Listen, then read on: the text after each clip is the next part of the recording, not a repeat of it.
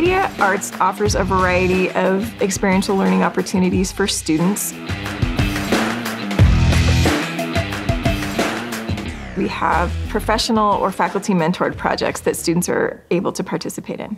As the projects progress, as they begin to work on more and more things and interact with each other, they begin to feel more of a sense of belonging. They're also developing these friendships that transcend the university. The Media Arts program does a great job of pairing each student up with a faculty mentor. That one-on-one mentorship that I had was priceless. And the connections I've made in those opportunities have helped me get other jobs, connect with people, and has prepared me to graduate and hit the ground running. Before I had even gotten into the program, I didn't know if I even wanted to make movies. But since going through the program, I've been more inspired to make stuff that is beautiful, meaningful, and spiritual. I'm currently working as an editor for the South Dakota episode of the States of America project. States of America is a series of documentary shorts featuring one person in each state in the United States.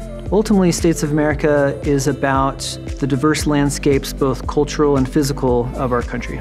I started States of America in 2009, and after I finished enough episodes and felt like I was ready to share them, I started sharing them on my website, and ultimately it was picked up to be seen on public television stations nationwide and pbs.org. One of the really unique things that Brad Barber has to offer, both I think as a mentor and teacher and as a filmmaker, is his ability to offer opportunities to new and emerging filmmakers and helping the student filmmaker find their voice and helping them find and tell their stories authentically. Right on day one, I noticed that Brad really wanted the States of America series to be about people and people's experiences in each state, whether those experiences be good or bad. The South Dakota episode is about an artist living in the Black Hills who, after losing her studio in a fire, finds inspiration in the destruction and is working right now to rebuild herself as an artist.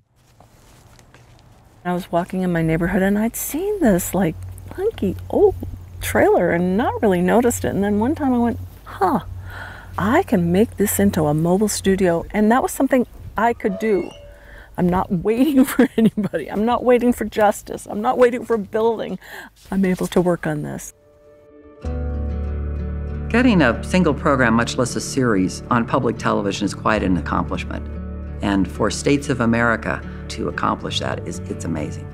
I have really learned a ton from Brad. His methodical approach has helped me, through this process, pinpoint the story. It's really important to me to teach students how to tell stories about real people, to learn the technical skills they need to do that, but also to learn the storytelling skills to pull meaning and story structure out of a conversation with somebody.